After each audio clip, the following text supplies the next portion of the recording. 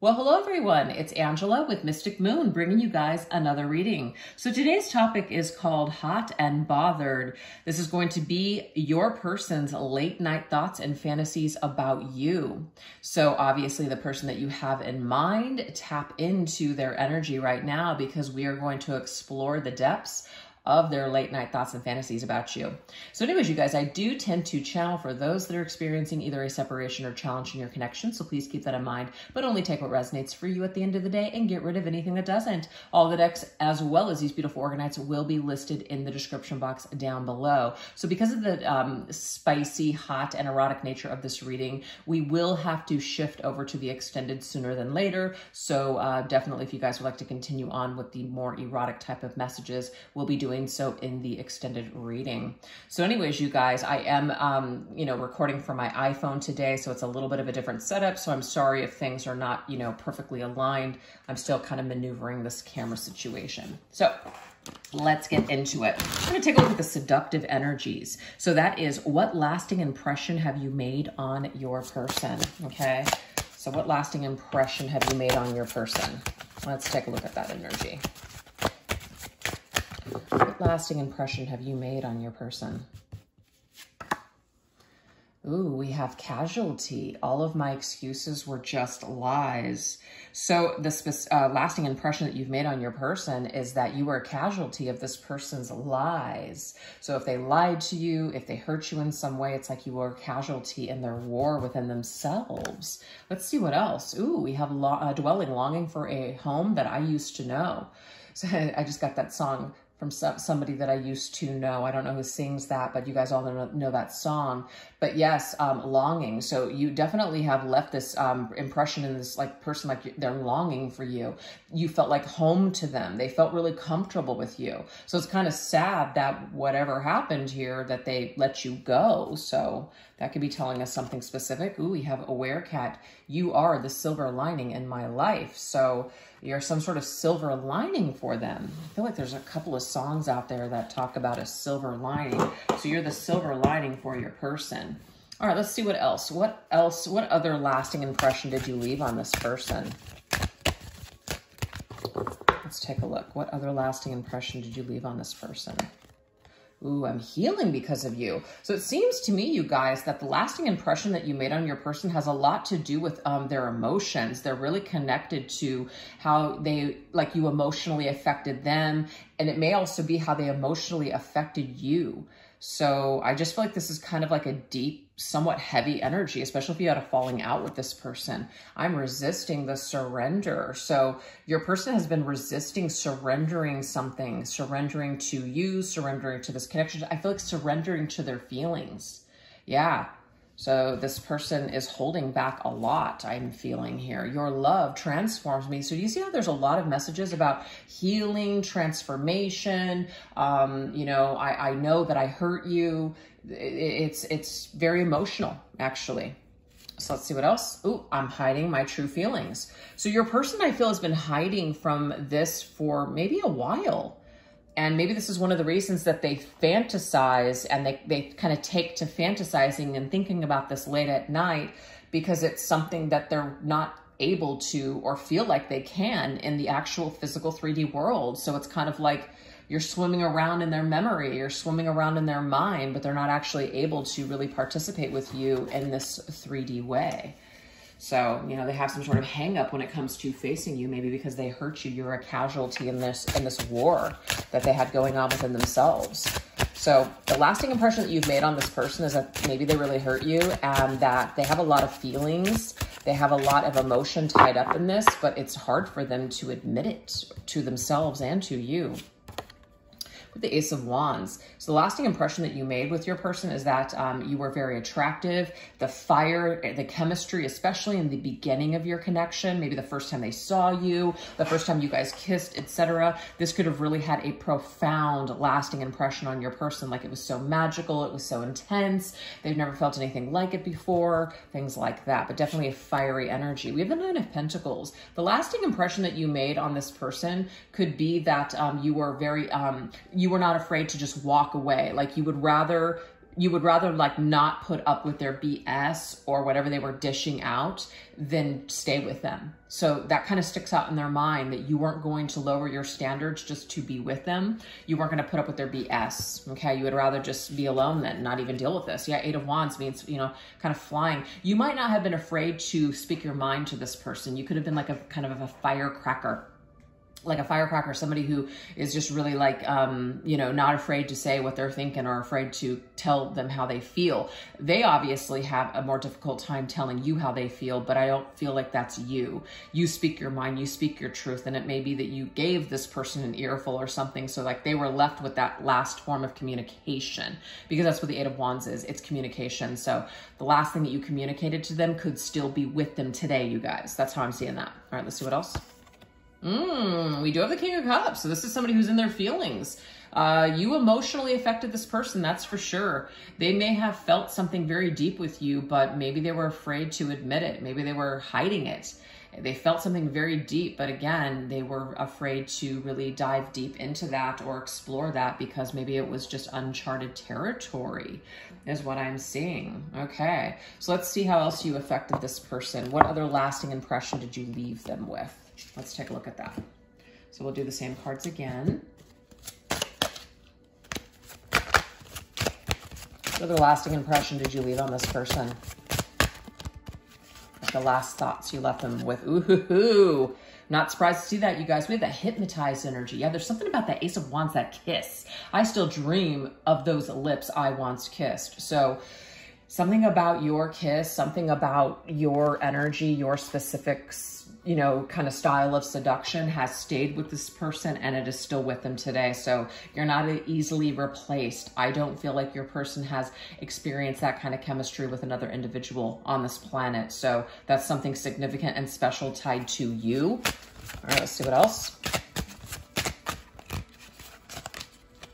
Ooh, we have Ember. Definitely very fiery energy here. You are the fire in my soul. It's like I feel this fire in my loins, the fire in my bones, my soul. I feel it all over. It's just burning all over me.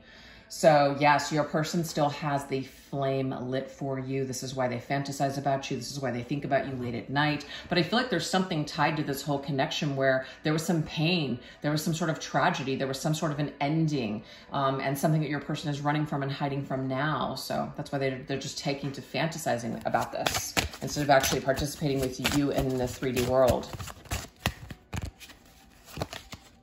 Ooh, beloved. You make my heart a better place. That's beautiful.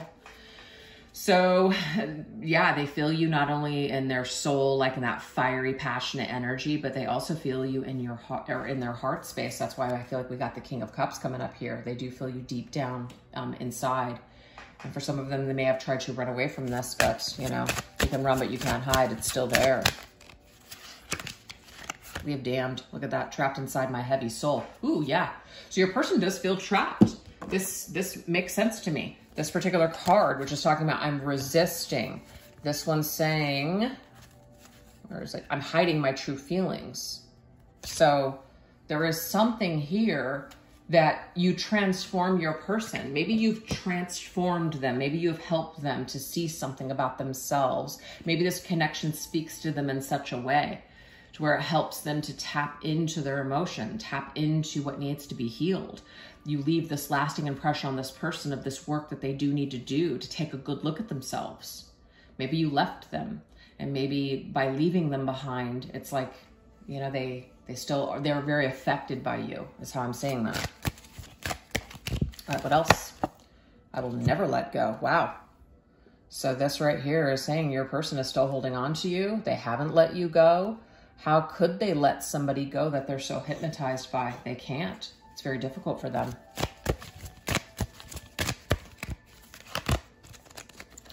We have, I'm cleansing myself from old habits. See, you have some sort of an effect on this person where they want to be a better version of themselves. They want to be better. They want to be better just for themselves, but they may also want to be better for you because maybe they did not treat you kindly. Maybe they did not treat you the best when you were dealing with them. So there's another storyline popping up here. We have, I'm compelling you to give in to me. Well, what's interesting is that I feel like they're battling giving into this connection. So the fact, okay, what I just got is that your person in a way wishes that it was easier, meaning that they would want you to give into them first before they give into you in this connection. Like, I want you to make contact with me first. I want you to be the person that comes back, because that would be easier for this person. But I feel like that's just wishful thinking, because if they hurt you, it may be that it's their job, the ball is in their court, to come back and make these wrongs right.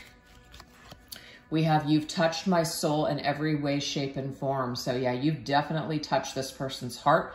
You've touched their soul. You've touched them very deeply. They're forever changed by you in this connection. So you have definitely left a very profound impression on this person. We have the High Priestess. There's something very mystifying about you. There's something very mysterious. They can't quite put their finger on why they still feel so connected to you and why they think about you so much. They can't figure it out. There might also be a lot of telepathic communication between the two of you. The Five of Wands means an indication here of maybe the lasting impression that you made on them is that you were not afraid to stand up and say and speak your truth and to give them a piece of your mind.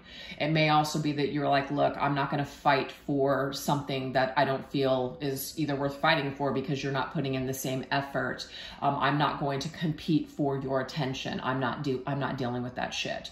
So your person, I feel the profound impression that you've made on them is that you're not going to lower your standards just to be with them. It may also be that you're a great catch, as in there's many other suitors, people that would want you, that would value you. So you have other options. So this person knows that, like, you're not going to just stay single forever or just be waiting in the wings for them. We have the Fool.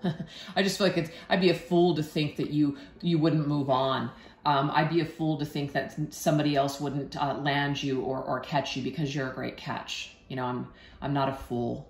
So your person, it's like they were a fool to let you go. They were a fool to create a situation, if there is one right now, to where you're not available and you're with someone else. All right. But it might just be that whatever problems that they created here, they just feel very foolish. We do have the Princess of Cups, which is the Page of Cups. This is somebody who's definitely still has you in their heart. They have something to say. They have maybe an apology or a message, a heartfelt message to give to you. But I feel like they feel very foolish now because of the issues that they've created with you with that Five of Wands. And so they feel like it's difficult to return or to admit how they really feel. Very interesting. Okay, so that's what we have so far, you guys. Let's go ahead and go to the next question, which is Stranglehold. What specific thoughts and fantasies about you have a hold on them now? So we're just gonna, kind of mildly take a look at the situation. We're gonna, just kind of do our best without trying to get demonetized here. Okay. All right. What specific thoughts and fantasies about you have a hold on this person right now? Ooh, seduction. You are a masterpiece. So it's funny because to me, this is the first thing that we took a look at, seductive energy, the lasting impression you've made on this person. You're a masterpiece. What I'm getting here, it's like they were torn, they were tattered, not you. They may have projected that onto you. So I feel like the specific thoughts and fantasies that you have on them is like they are really able to sit back and really, really take you in without criticizing you, without trying to run away from this. Like when they're in their own like space, their own time, their own energy, they can really connect with you in this way and just look at you and just be so in awe of you, just to like think of every aspect of you and just feel like you are a masterpiece. That's a really beautiful card. They just think about how seductive you were and how there was something about you that was just so one of a kind and unique. Okay. We also have aphrodisiac. I want to taste you. So this person may have a specific taste, something that they love to do with you, if you know what I mean. But there's something about you where the thought of tasting you, the thought of being with you, the thought of you being on them like that may really do it for this person. All right, what else? What other specific thoughts and fantasies about you have a hold on them now? Ooh, we have provider. I want to be your everything. So that's like, I want to come in and I want to claim you. I want to be able to do all of these things for you. I want to take care of you. I want to make you feel comfortable. I want to make you feel whole. I want to make you feel secure. So it's not just about the, you know, physical. They may want to actually come into your life and like provide something for you. But I want to be your only lover kind of thing too. So being the only one. Being the one you choose, something like that. We have tease. Ooh, make it last all night. So this person also has fantasies about you not completely giving into them, you playing hard to get. It's like your greatest seduction may be how long you draw it out or how you play your cards, because you don't reveal everything that you're feeling or thinking. So it leads this person to maybe chase you or to think hard about, you know, are you into them? Are you not into them? So this kind of turns them on this little chase here. So I feel like that excites your person when they think about it. All right, let's see what else. What other specific thoughts and fantasies about you have a hold on them?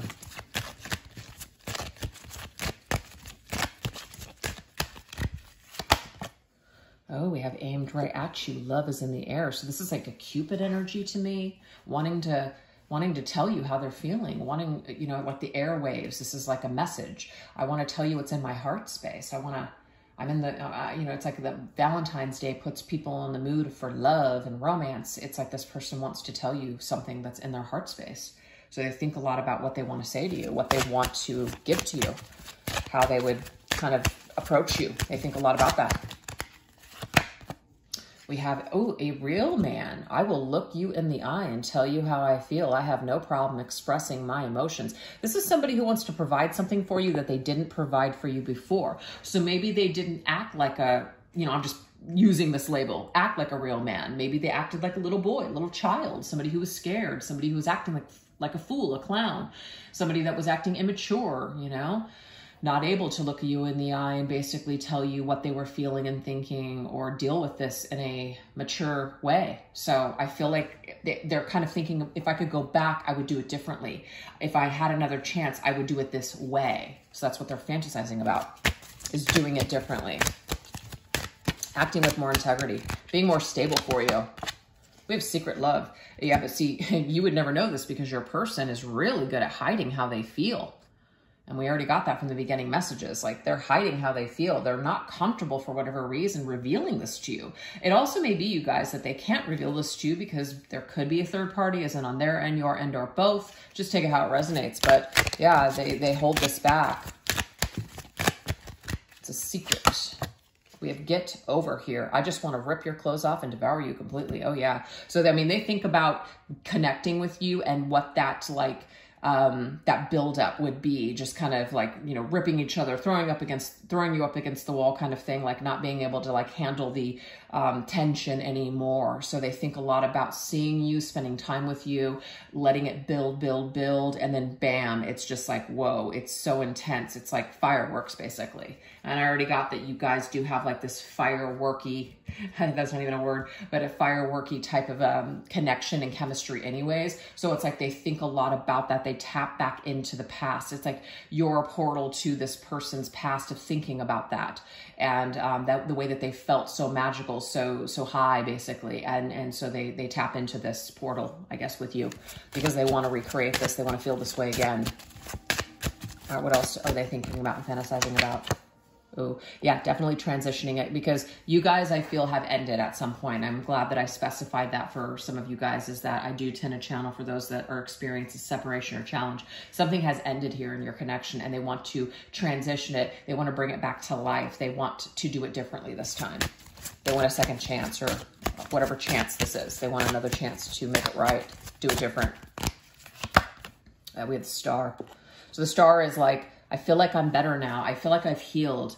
I feel like I have done something that is going to, like I've worked on myself, or I've healed, or I'm seeing things differently. I'm much more mature now. I'm much wiser now. So it's like I can bring something to the table. I feel like your person couldn't bring much to the table before because maybe they were just stuck or hung up on something, but it seems like they've gone through some sort of a transition and have shifted, and their energy is more elevated. And so they have something of more value to bring to your life and to the table. So they want to line up with you again. They want a more of a, an ascended love, more of an ascended commitment than you guys had before. So it's not that this person just wants to be with you in a physical way. I feel like they actually want to be in a relationship with you. That's what I'm seeing here. And on the bottom of the deck, look, I got 3 of Swords, heartache. So you guys experience some sort of a tragic ending or heartbreak or disappointment, and they want a chance to just shift that up and do it differently this time.